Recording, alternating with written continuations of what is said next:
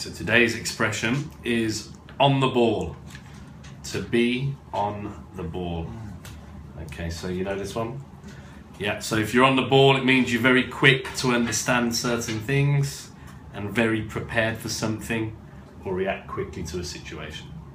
So, for example, if you're planning your wedding and you're getting married in 2017, but you've finished all the planning now, that you would be very on the ball because you'd be very organized way in advance. So if you pack a week in advance before a trip, you can say, oh, you're on the ball because you've prepared everything already. Or if you study very hard for an exam, you'll be on the ball. Or if, for example, you were buying stocks and shares and you bought some and they shot up, you'd be on the ball because you had some good knowledge and you're already thinking in advance. On the ball or on the ball? B-A-L-L, on the ball.